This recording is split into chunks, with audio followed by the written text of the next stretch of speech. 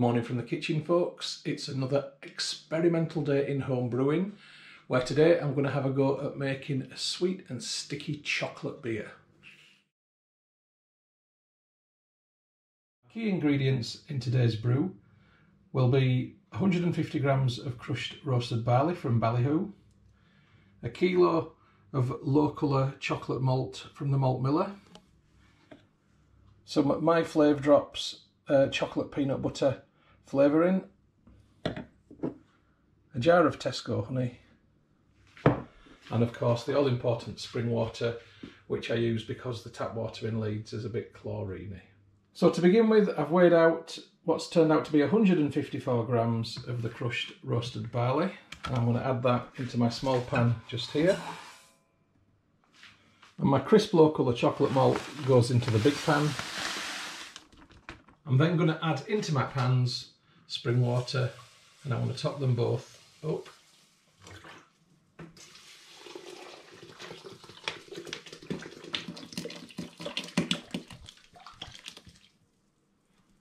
Next, with both my pots, I'm just going to give them a nice stir around to make sure that there's nothing stuck on the bottom and the water and the grain have mixed together.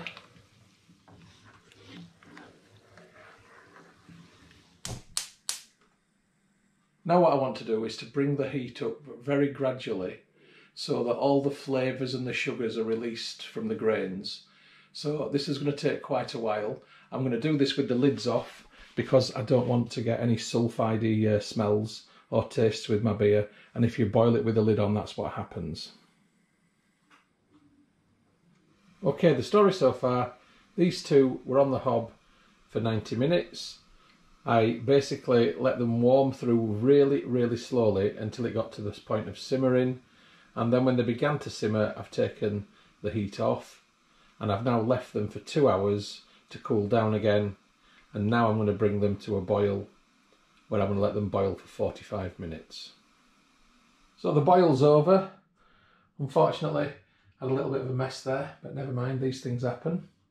I'm now going to pour into the demijohn through a sieve. So it's a real inky black liquid.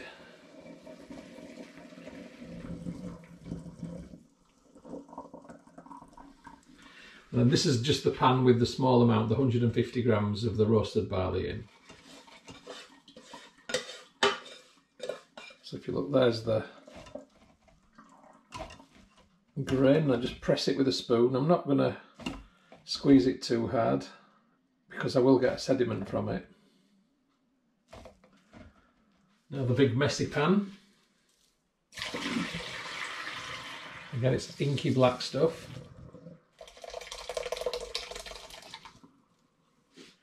And once again, I'm pressing it with a spoon to get all the liquid out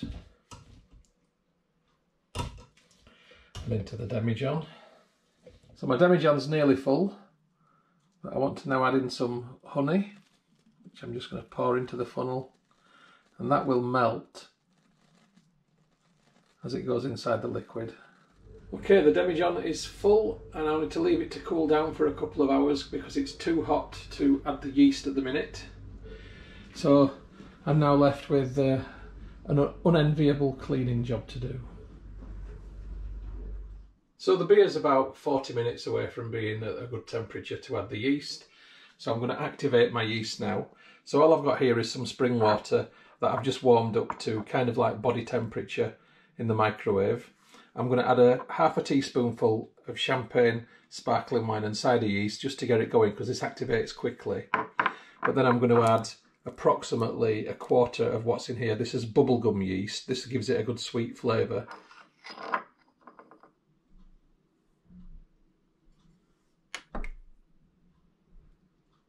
Now I'm just going to leave my yeast to sort of come alive and begin to activate. So I'm taking some of this liquid now, the wort as it's called, and putting it in my hydrometer tube. I need to take the gravity of the wort at about 20 degrees. And at the minute it's too warm, it's 34, so I need to wait a while for this to cool down. While I'm waiting for the wort to cool, I'm going to add the initial chocolate flavour to this. And this is MyProtein chocolate Flavdrops. It's chocolate and peanut butter flavour actually, but the chocolate comes through more. And I'm simply going to add 2 pipettes. And then when I've bottled this, I'll add some drops into the bottles also. So this is strong stuff, you don't need to put any more than that in. I've cooled the beer wort down in a jug of cold water. I'm now just under 20, so this is fine now for taking the gravity. So I'm going to take the original gravity now, and that will help me in the end to determine what the alcohol percentage of this is. And that is an original gravity of 1.070, 1070. You'll notice I've not left a lot of room between here and the top, and when I add the yeast it will activate and form a krausen, which is the big foamy head, and it will all spill out of the top. So I'm going to use something called a blow-off tube because I want to get as much beer as possible as I can out of this demijohn. So I'm going to pop the yeast in now. So here's the chocolate beer in the demijohn with the blow-off pipe, which you can see goes into the bottle here, which has got water in. So this will form a big krausen, it will spew up and it will go in here. And when that's settled down after 2 or 3 days, then I'll just put a normal airlock in, like I've got in my other brews just here. So back again the next morning, we've clearly got CO2 coming through. You can see some more liquid that's been pushed up with the krausen, and there's a steady stream of bubbles coming up.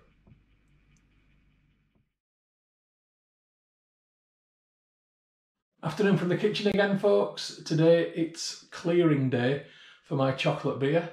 And when I say clearing day, I'm not sure how successful that will be with it being so dark. But what I want to do is separate it from the sediment at the bottom, and I'm going to add some finings and see if that does make any difference. I am quite doubtful. And as you'll see from the airlock, there is now nothing happening. This has just been a couple of weeks in the demijohn and it's stopped fermenting. So it's bung out. And siphoning tube in.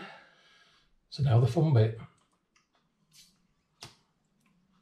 And that is thick. That is some extremely thick beer. Looks like tar.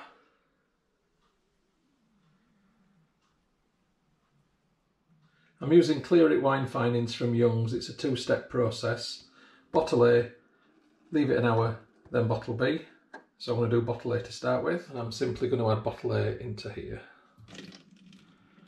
That was the equivalent of a teaspoon or thereabouts. One of these bottles does 5 gallons.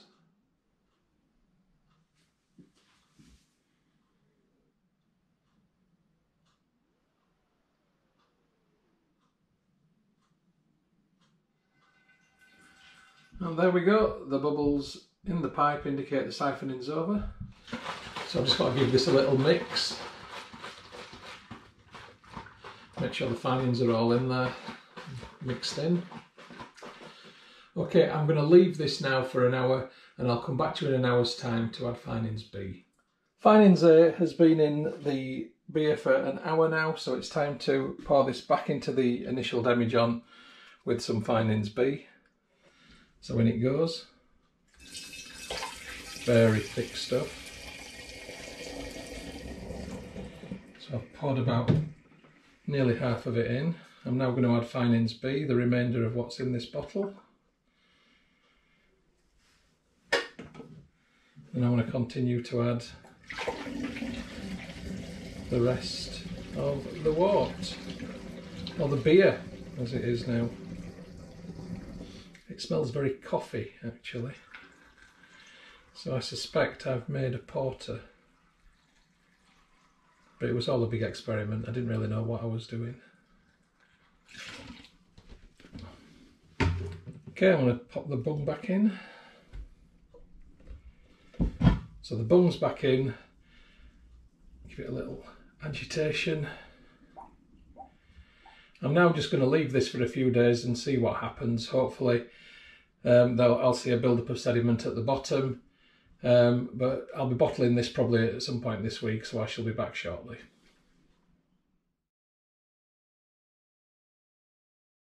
Hey folks from the kitchen, it's chocolate beer bottling day. So the story so far, it's had finings in it now for 4 days. Everything seems to have settled. I've had to draw a chalk mark where the sediment is. It's really sedimenty. So everything below that is where the sediment is, and that's just for my guidance when I put the siphoning tube in. So I've got my bottles cleaned and sterilised. I'll probably get 4 750ml bottles, but if I'm lucky I'll get 5. I've got my hydrometer flask, I've got my carbonation drops, I've got my plastic bungs softening in hot water, and my cages resin. Before I begin siphoning, I'm going to add carbonation drops into these bottles. That's a double one. It's 3 per 750ml bottle. I'm just going to do 4 bottles to start with. So I'll separate the other 2 bottles away just in case I don't need to use them. Then I'm going to add into each bottle an entire pipette of the MyProtein Flavdrops. So 1 pipette is 15 drops. So I've got my Flavdrops there, and that goes in. I'm going to take another. And then it's bung out of the demijohn. I've got the very tricky job of getting the siphoning tube above the sediment so I can see the tube. So I'm going to have to do some guesstimation using the clip that's on the siphoning tube, which is next to my wrist just there.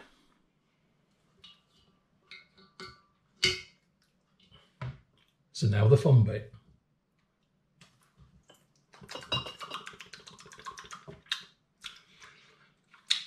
I got an essence of chocolate then when that came through. Promising. Very, very thick, black, tar, gloopy. It looks like crude oil, but if it tastes chocolatey, I'll be happy.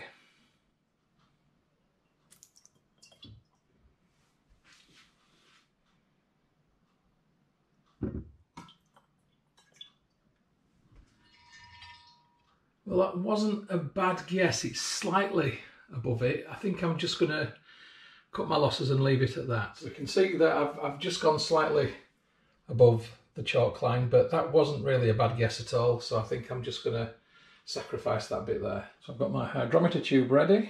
In we go. That is a final gravity of 1.030, 1030. It's higher than I anticipated it would be. So let's work out the final alcohol percentage. So I take the first original gravity of 1.070. I minus the final gravity of 1.030, which equals 0.04, and I multiply this figure by 131.25, and this gives me a final alcohol percentage of 5.25%, which to be fair is not bad. So it's over 5 and I'm happy enough about that. But yeah, I was expecting it to be a little bit stronger, I must admit. So now I've got to fit the bungs in my bottles. So just remove them from the hot water, shake off the drips, and in they go. 1, 2, 3, and 4. They need cages, and the cages will prevent any missile accidents. So when the secondary fermentation builds up in these bottles, which gives it the fizz, the pressure increases as it makes CO2, and you can end up with bung rockets, unless they're secured in place with these bad boys. Now very gently, so I don't get the water everywhere, just need to rinse the bottles to get any of the sticky residue off, because believe you me, that stuff is very sticky. Okay, so I just need these to dry now, and then I'll add the labels. So that's bottles labelled and dry, and I now need to put these away somewhere warm for about a month. So my next film will be in about a month's time when it comes to the tasting. Looking forward. Cheers, folks. Hey folks, it's chocolate porter opening and tasting day. Quite excited about this one, but also nervous because I never know whether I'm going to get a bottle bomb or whether I'm going to get flat as a pancake. Only time will tell. But I've had mixed experiences so far, you could say. Let's see how this one goes. Oh, little pop, that was okay. Got a little bit of sort of steaminess coming out. Trusted 1993 Barnsley Beer Festival tankard. Let's have a look how it pours. I'm not seeing much in the way ahead. It's fizzy. Although it does pour like a lot of craft porters that you buy. I said craft, not crap. Oh yeah, there's a little head. Come on, we can give it some credit. So it looks okay. Smells really good. Let's see how it tastes.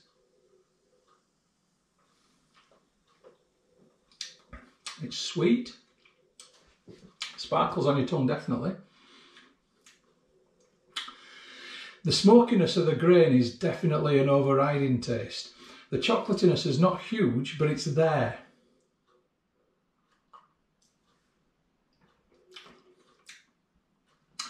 If you'd given me this and asked me to guess, I would have said it's some sort of sweet porter.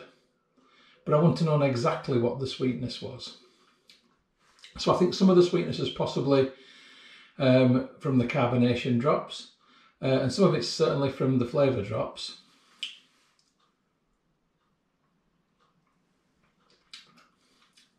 It's decent, it's fine, it's very drinkable. Put it this way, I've paid for porters that have tasted a lot worse than this. So, in my eyes, it's a success. So cheers folks, I'm going to enjoy this today. Cheers.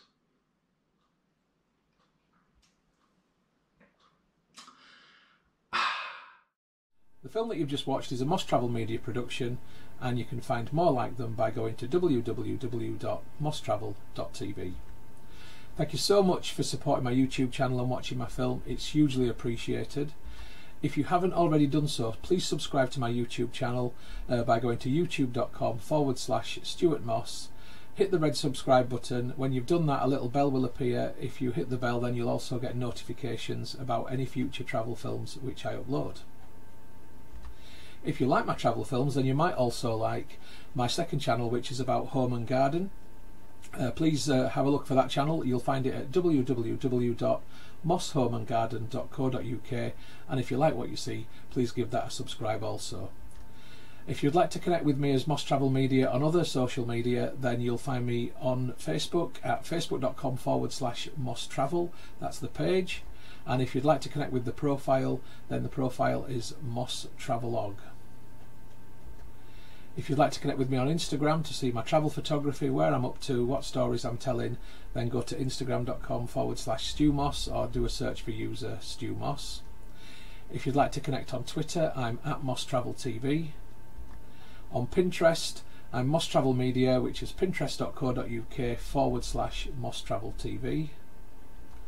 On Tumblr, I'm stuartmoss.tumblr.com, or just do a search for Moss Travel Tumblr. On WordPress, I'm wordpress.com/view/MossTravelTV.wordpress.com, or do a search for Moss Travel Media on WordPress. And on vContactor, you can find me by going to vk.com/Moss Travel Media, or doing a search for Stuart Moss. If you'd like to contact me about film usage or any other issue, please just email me on mosstraveltv@gmail.com.